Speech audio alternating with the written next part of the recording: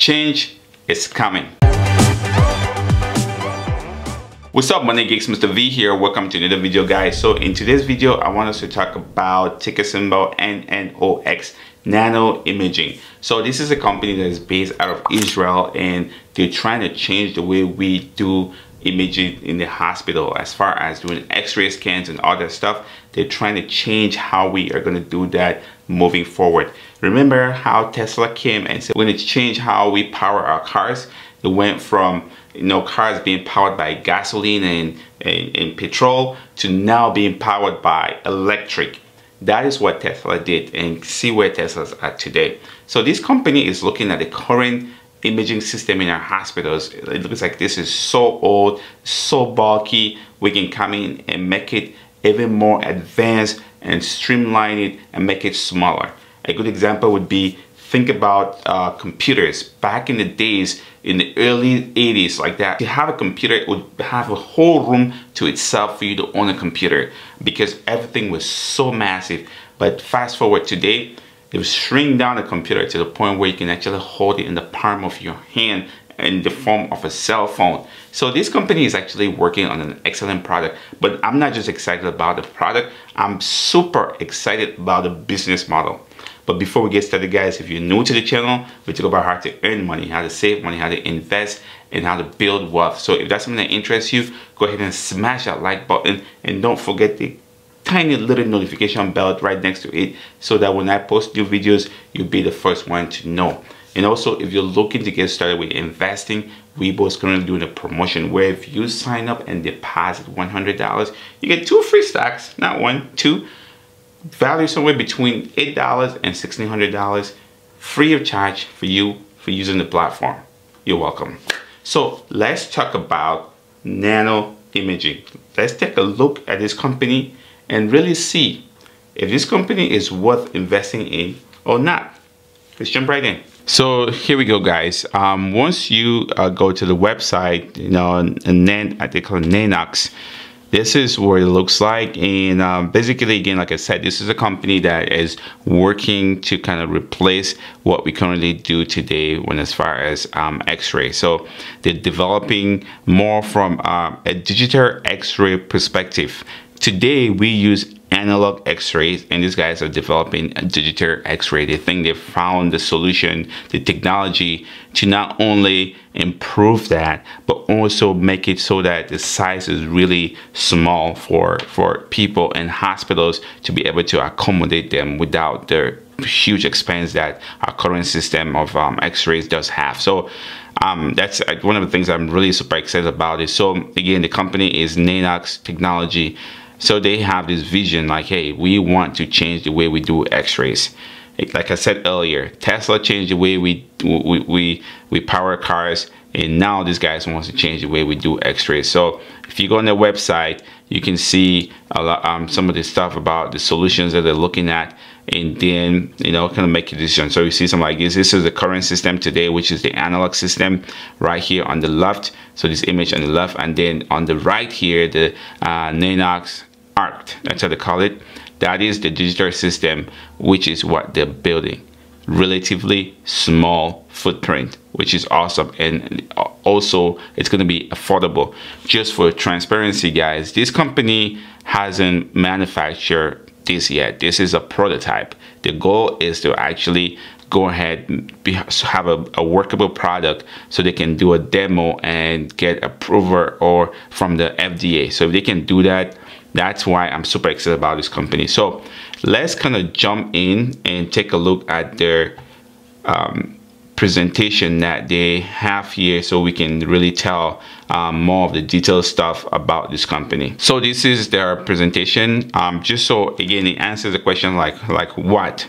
So the what is, so Nanox aims to build a global infrastructure for medical imaging.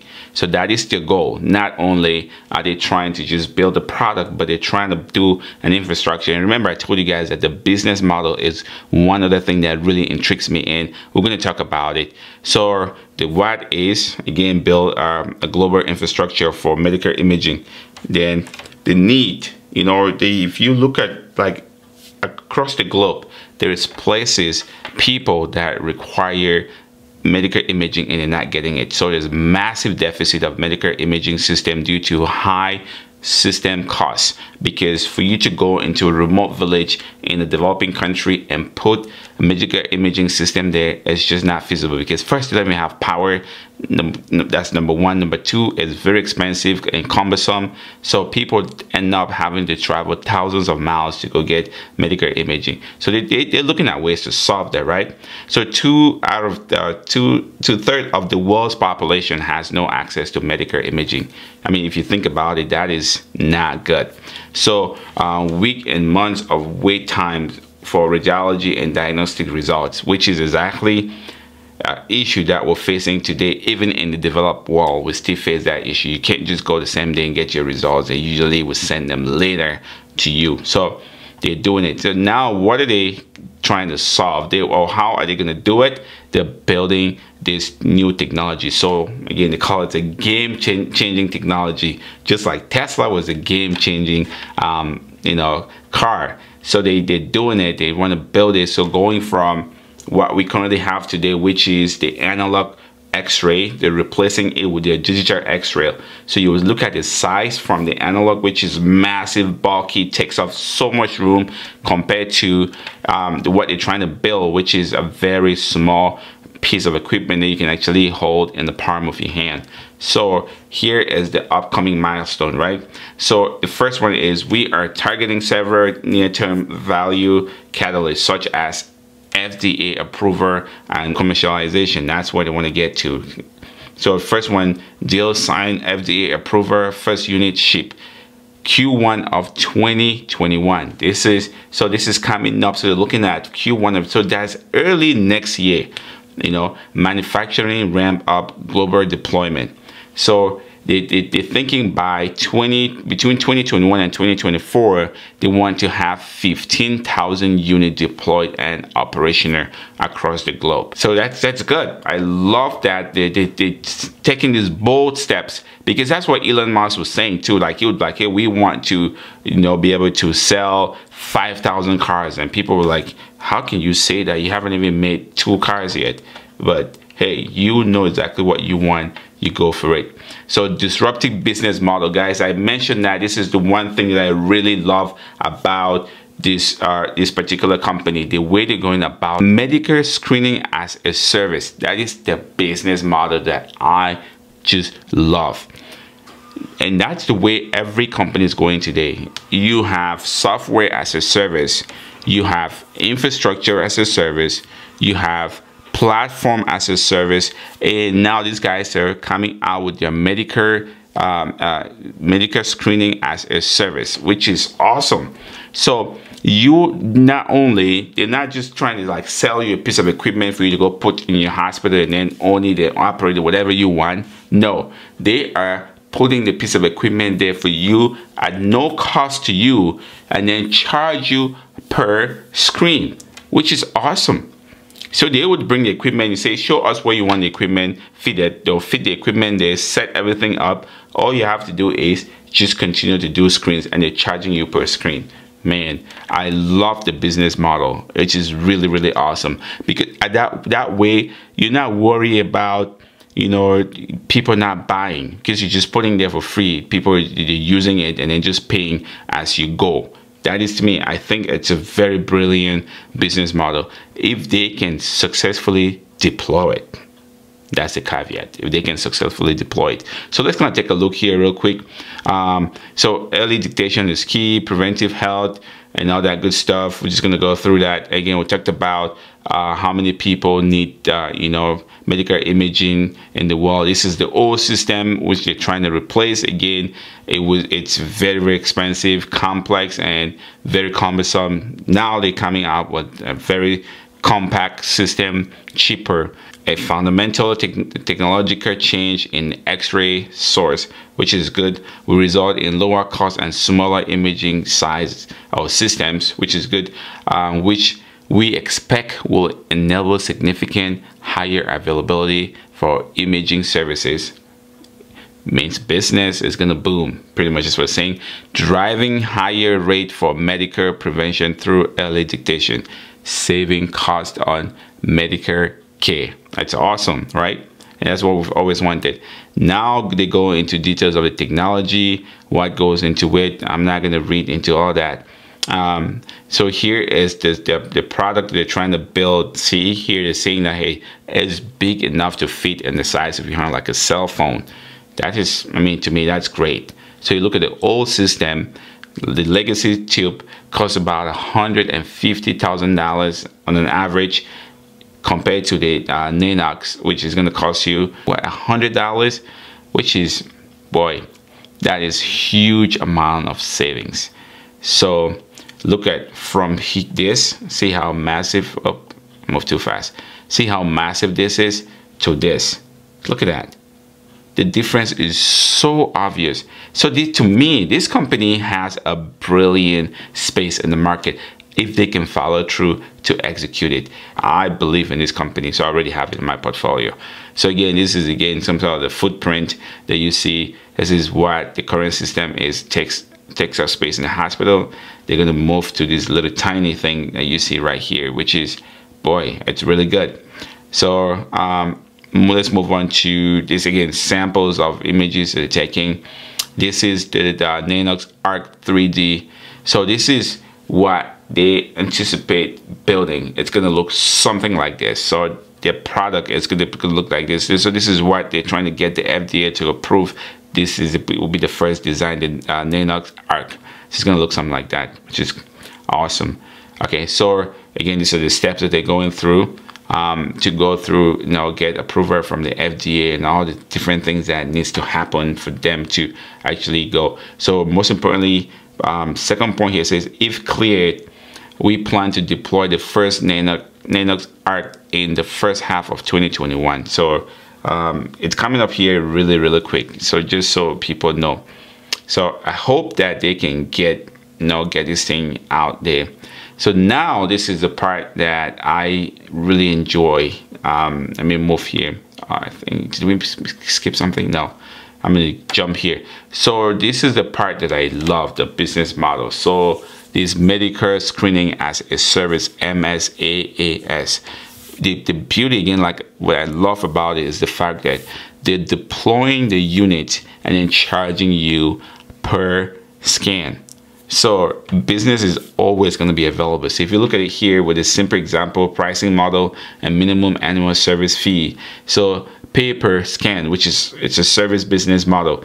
Remember, most businesses are moving into service-based or subscription-based. If you look at even some of the softwares like Microsoft Office you used to have installed on your computer, now they just say, hey, you can use it in the cloud and just pay a monthly fee. You look at like Illustrator, Photoshop, you used to be able to install it on your computer and use it for as long as you want.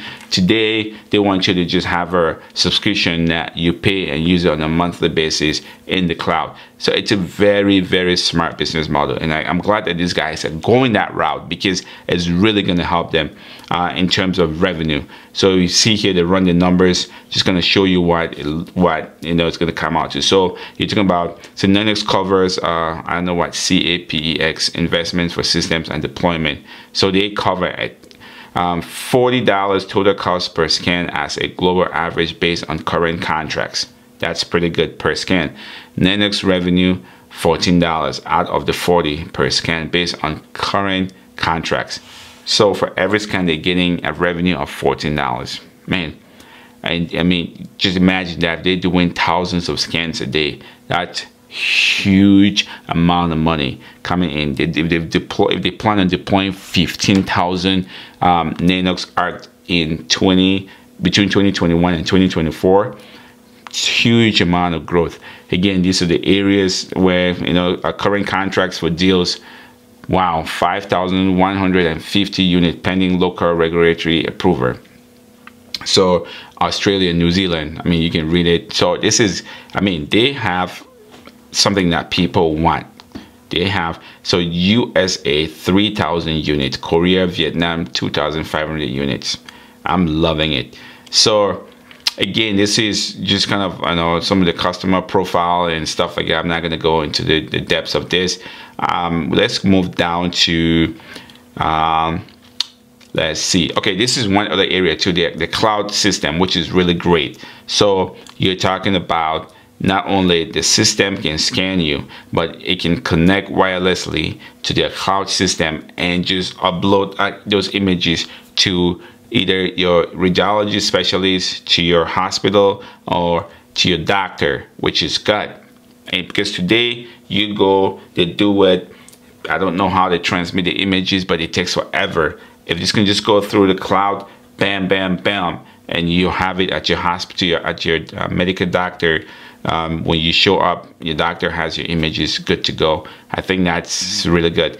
And then the team here, so if you see the CEO, founder and CEO, this is the guy that actually did, he invented, I think, this wireless charger that we have today, if I remember very, yes, right there, the founder of the wireless charging industry. So he's the guy that started it. So from a reputation standpoint, this dude has done something. He has proven that he knows what he's doing.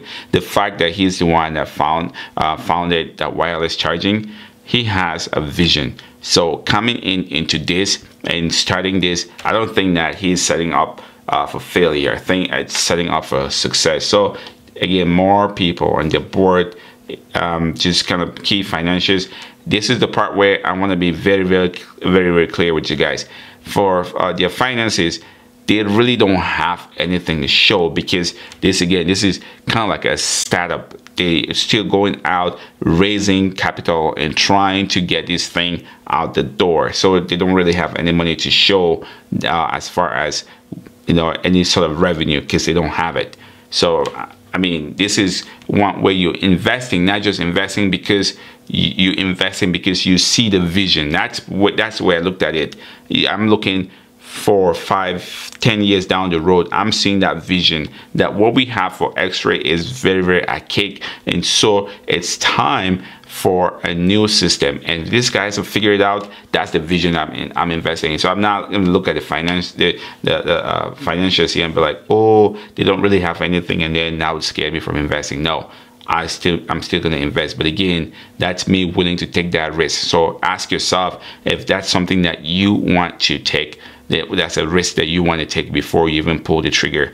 Do your research. Make sure that you kind of go through this, read this too, and make sure you understand what this is, the company is all about, before you can even dare put your money on the line. So again, this is my best part of this is the business model. This is one of the, I mean, they're taking just out of the playbook of all these tech companies. And I'm pretty sure this is going to help them in the long run a lot. So here you go, guys. This is a company, again, like I said, that is trying to change the way we do medical imaging. So if you are somebody that's in this space, you probably understand this better than a lot of us that are just doing research and trying to catch up. But let me know in the comment section, what do you think about this whole idea of being able to change how we do things, mostly from the past to the present? You think about Tesla, where they started and where they are today. I know you can say companies like Nikola Moto that came out and they're trying to do things too. They haven't done any product, and so far the things haven't been so good on them. Companies like Theranos that came out with, you know, their nanotubes and stuff like that, that never pan out. That could be a scary thing. But this company trades publicly, and so again, if you look at the technology and where they're going, it sounds like something really good, but it's very high risk. They don't have it. They don't have the physical product yet. So this is a kind of a high risk, high reward investment. Again, if you're new to the channel, we'll talk about how to earn money, how to save money, how to invest and build wealth. So if that's something that interests you, go ahead and smash that like button and the notification bell so you don't miss out on new content. And as always, guys, stay motivated.